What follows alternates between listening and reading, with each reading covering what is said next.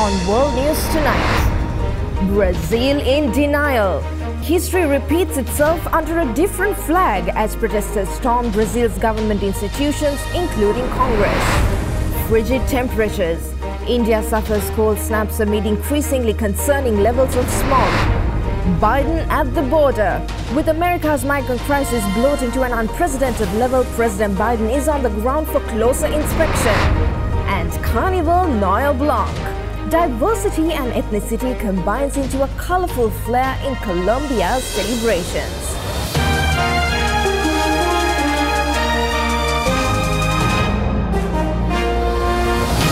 This is Derana World News Tonight. Reporting from Colombo, here is Suzanne Shanali.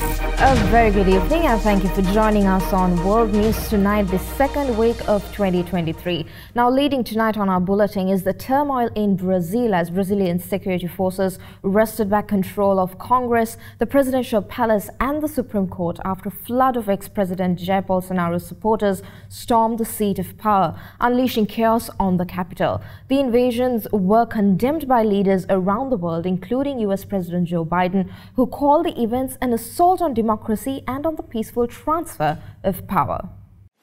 Supporters of Brazil's former President Bolsonaro breaking through security barriers.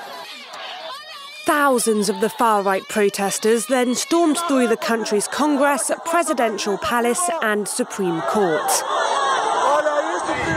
They climbed on roofs, broke windows, and even tried to set fire to the carpet, which activated the sprinkler system and caused floods in the Congress building. These dramatic images come just a week after the inauguration of left-wing Lula da Silva, who defeated his far-right rival in October's election. It's an early test for this new president, and he's responded furiously. There is no precedent for the acts of these people, and for this, these people must be punished. We will find out who finances these vandals who went to Brasilia. We will find out who these vandals are, and they will be brought down with the full force of the law for this irresponsible act, for this anti-democratic act, and for this act of fascist vandalism. The president has ordered the National Guard to move in to reinstate order in the capital. Bolsonaro left Brazil for the US 2 days before the end of his mandate. The former president repeatedly questioned, without evidence, the credibility of the country's electronic voting system. And many of his hardcore supporters believe him. They've been camping outside army bases across the country for weeks and have been calling for a military coup. Far-right protests have also been organised in other Brazilian cities, including in Sao Paulo and Belo Horizonte. On the second anniversary of the U.S. January 6 insurrection, Kevin McCarthy clinched his decade-long quest to be Speaker of the House. It came with concessions to most extreme members of his caucus, the help of the former president he denounced on the House floor 2 years ago, and the prospect of 2 more years of brinkmanship over his hold on the office, the fiscal security, the U.S., and the basic functions of governing. Speaker of the 118th Congress, Kevin McCarthy. This morning, Speaker Kevin McCarthy settling into a role he's chased for more than a decade. That was easy, huh? Surviving a once-in-a-century fight with his own party to win the Speaker's gavel. It's not how you start, it's how you finish. 5 days, 15 ballots, the longest and most brutal Speaker's contest since before the Civil War. Now second in line to the presidency, but at what cost? To win over conservatives, McCarthy made major concessions, including one that would allow any member to force a vote to remove him. How confident are you that you will have this job for a full 2-year term? 1,000%. His predecessor, former House Speaker Nancy Pelosi, insisting the closed-door negotiations have led to incredibly shrinking speakership, calling out the potential gridlock. It is a shame for the country. This is a great institution. After being dealt one defeat after another, a speaker has not been elected. McCarthy was confident that on the 14th ballot, he would win. but he came up one vote short. Matt Gaetz delivered the final blow. Gaetz. President. Cameras catching the dramatic standoff. McCarthy confronting Gaetz. Fingers pointed, words exchanged. And then moments later, Mike Rogers, top Republican on the Armed Services Committee, physically restrained from going after Gaetz. Democrats shouting to stay civil. I rise to say, wow. With the drama unfolding, Donald Trump stepping in to call the Republican holdouts. Congresswoman Marjorie Taylor Greene spotted trying to pass her phone with the former president on the line. Then suddenly at midnight, a breakthrough. McCarthy winning over the final 6 holdouts in the 15th round. We will use the power of the purse and the power of the subpoena to get the job done. In his victory speech, he pledged to put a check on the Biden administration. Our system is built on checks and balances. It's time for us to be a check and provide some balance to the president's policies. But the path ahead could be another high-wire act, where he will face aggressive, hard-right members spoiling for a fight over government spending, along with a Democrat-led Senate and White House. The concessions to the right that led to his victory could limit his control and leave him the weakest speaker in modern history. In neighboring India, now parts of northern India are experiencing a severe prolonged cold wave that has thrown normal life out of gear. Dense fog has delayed more than 100 flights and a dozen of trains, causing chaos at airports and railway stations. For more on this, we are joined by Derana World News Special Correspondent Gayatri Gunasekara from Delhi in India. Gayatri. Yes, Shanali. Authorities in capital city Delhi have asked schools to extend winter holidays and cancel classes. The minimum temperature in parts of the city has dropped to 1.9 Celsius on Sunday. The other northern states have also been grappling with an acute cold wave, with temperatures falling to -6 Celsius in Indian-administered Kashmir. The Meteorological Department has asked people to avoid or limit outdoor activities until weather conditions improve. It has also warned people to be careful while driving through dense fog. The severe cold is also expected to cause health issues, especially in Delhi, which has also experiences severe pollution levels during winter months. The extreme cold has been particularly hard for India's homeless population, who often sleeps beside roads at railway stations. On Sunday, Delhi witnessed one of the foggiest days of season so far, with a thick mist covering the city for several hours. The Indian Railways, which carries some 23 million passengers daily, said that 29 trains were running late in northern India. The foggy conditions have continued today as well, with vehicles driving slowly on the roads. Officials have said that they expect the cold wave to begin subsiding from tomorrow. Back to you, Shanali. All right, thank you. That was Gayatri Gunasekara reporting from Delhi in India. There were many emotional reunions after China lifted quarantine requirements for inbound travelers, ending almost 3 years of self-imposed isolation, even as the country battles a surge in COVID cases. For the first time since March 2020, China has lifted pandemic restrictions on foreign travel and reopened its borders to international visitors. The easing of restrictions marks the final unravelling of the country's controversial zero-COVID policy. For the past few years, it's shielded China's 1.4 billion people from the virus, but also cut them off from the rest of the world. Now, incoming travellers will no longer need to quarantine, only provide a negative PCR test taken within the previous 48 hours. At Beijing Capital International Airport, long-awaited reunions at the arrivals hall that would have been impossible just a day ago are finally a reality. Our daughter's coming in today because there's no quarantine. So we're just thrilled that China has done away with the quarantine policy. And that's why she chose this flight for today, because it's the first day when people can just come right off the airplane and go home.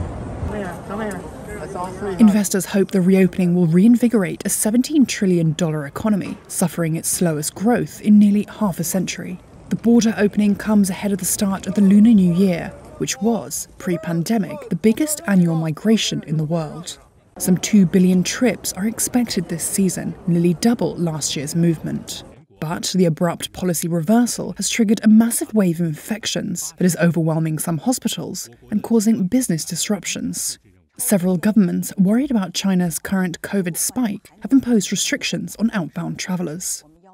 The easing of restrictions comes after historic protests against China's COVID policy that saw frequent testing, curbs on movement, and mass lockdowns that heavily damaged the world's second biggest economy.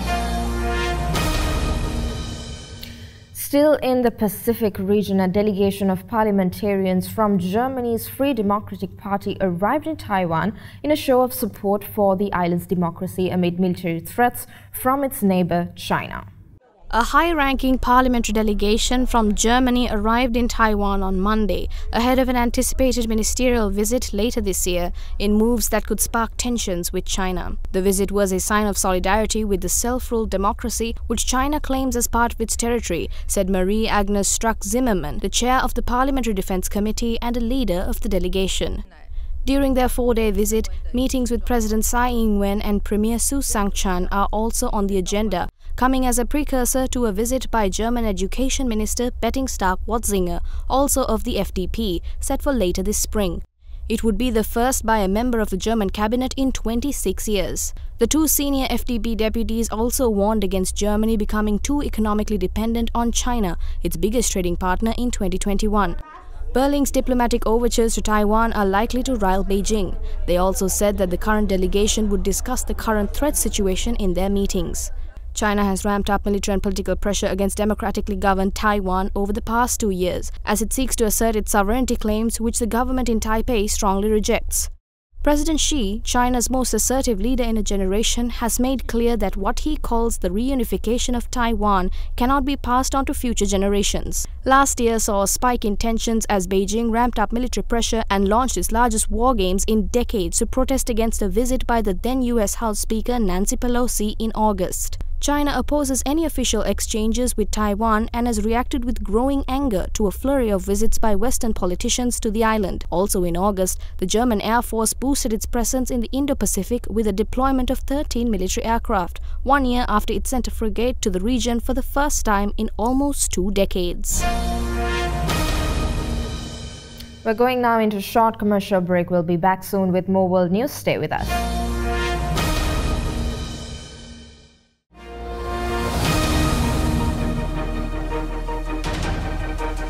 Welcome back to World News Tonight. Now, the blame game continues in the unending war in Ukraine as Russia has claimed its military carried out a deadly retaliatory strike on barracks used by Ukrainian soldiers in the Donbas region, as Ukraine denied there were any casualties in the attack. Just days after Ukraine killed hundreds of Russian fighters in an attack on a temporary barracks in the town of Makivka on New Year's Eve, Moscow claims to have carried out a retaliation operation, a massive rocket strike in Kramatorsk. Over 600 Ukrainian servicemen were eliminated as a result of a massive missile strike on these temporary deployment points of Ukrainian armed forces units. But the mayor of Kramatorsk said there had been no deaths from strikes over the weekend and labeled Moscow's claim propaganda. According to the mayor, 2 educational institutions, 8 apartment buildings and garages were damaged. However, no victims were reported. The huge death toll from Makivka caused anger and outrage in Russia, putting pressure on the Kremlin to be seen to retaliate. Meanwhile, Russia's defense ministry said Ukraine had returned 50 Russian servicemen after a prisoner swap on Sunday. The mutual exchange was the result of intense negotiations. The Ministry of Defense of Ukraine confirmed the exchange, with the head of the Ukrainian presidential administration sharing footage of Ukrainian soldiers singing the national anthem on their bus ride home. US President Joe Biden makes his first visit to the US-Mexico border since taking office. The trip comes as the humanitarian crisis there is growing. Facing growing pressure, President Biden in El Paso tonight, coming face to face with the crisis at the border for the first time since taking office 2 years ago. While the president didn't meet directly with migrants, he assessed enforcement for himself in El Paso, where crossings reached record highs in mid-December, but have since slowed. Republicans, including Texas Governor Greg Abbott, who handed the president a letter calling for him to secure the border, blasting Mr. Biden. He should have been down here from day one to fix the problem that he created. But the president is touting his new plan, which he says aims to expel from the U.S. to Mexico 30,000 migrants a month who unlawfully entered the country from origins including Venezuela, Nicaragua, Haiti, and Cuba. Meanwhile, images of the humanitarian crisis everywhere, including outside this El Paso church, where at least 6 migrants were arrested today. Some residents are accusing authorities of trying to sanitize the crisis for the president, an allegation U.S. Customs and Border Protection forcefully denies, saying the arrests are in response to migrants evading apprehension. Still, for many migrants like Maria Rodriguez, their only focus, they say, is finding a better life.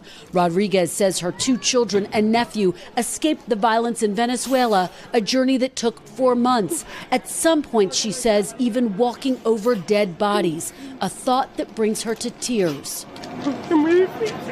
Rodriguez says once in Mexico, they traveled across the border by hiding in a garbage truck for 5 days.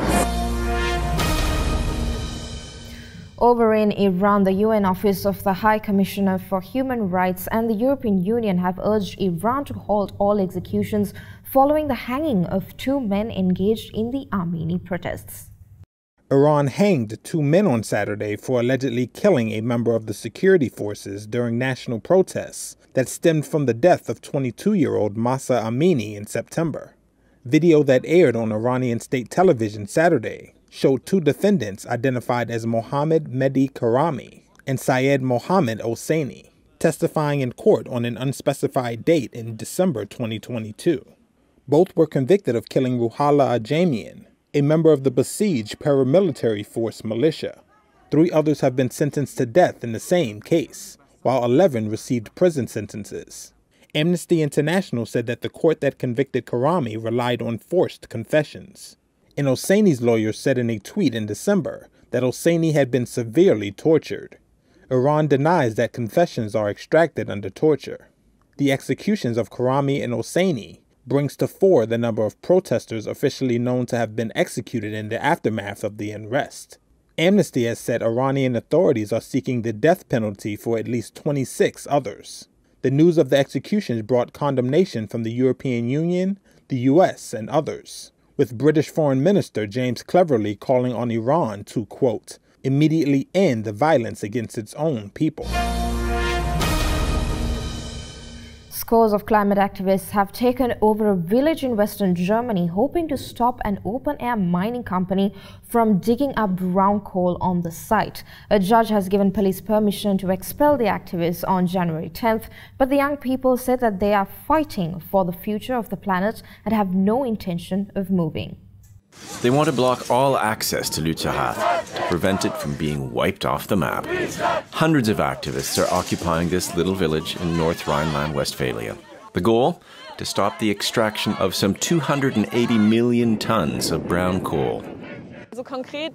We must absolutely stop them from burning the coal underfoot. Lützerath is our last stand.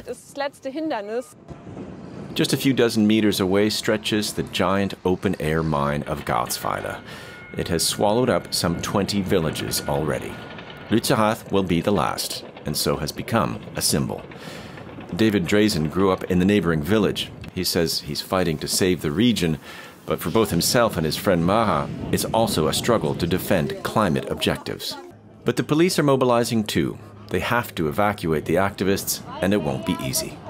We are going to have to deal with people who will chain themselves to strategic points, who will build obstacles for us, and there are tree houses behind the village, so we are going to have to be very prudent and professional. In the activists' village, they're practicing rope climbing. They've built dozens of tree houses, high up and hard to reach, but they're also getting ready to set up barricades. This young Swiss man says they must try everything to stop the expulsion. In terms of numbers, we're not coming out on top. But we have ideas and we do everything we can. In any case, we can't give up. The order to evacuate comes into effect on January the 10th. The Lützerath activists hope for reinforcements numbering in the thousands.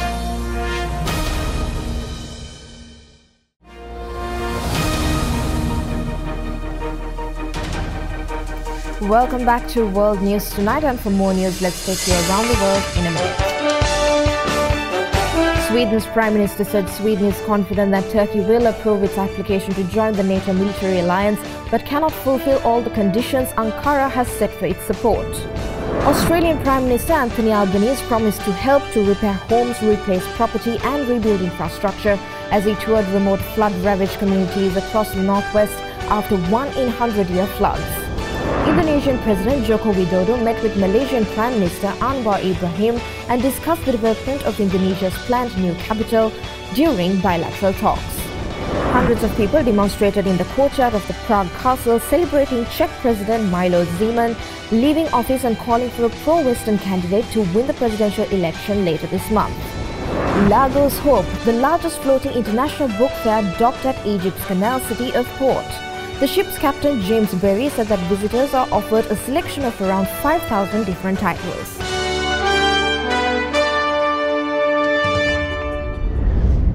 And that's all the news we got for you tonight. Join us again tomorrow for more news around the globe. And in case you missed to watch any of the stories we aired tonight, you can always rewatch by catching us on our YouTube channel, youtube.com/otherderana-English. Now we're leaving you tonight with Colombians taking to the streets in the annual Blacks and Whites Carnival, celebrating diversity in the southwestern city of Pasto. Stay safe and have a good night.